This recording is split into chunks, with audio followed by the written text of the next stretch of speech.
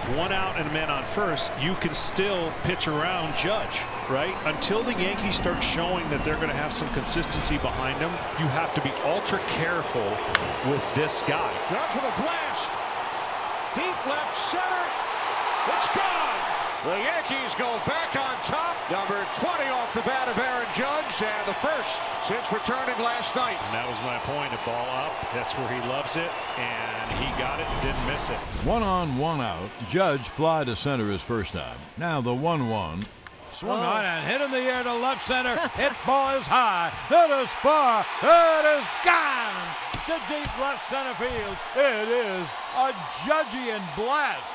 It's a 2-run dinger to deep left center. Oh, all rise. Here comes the Judge.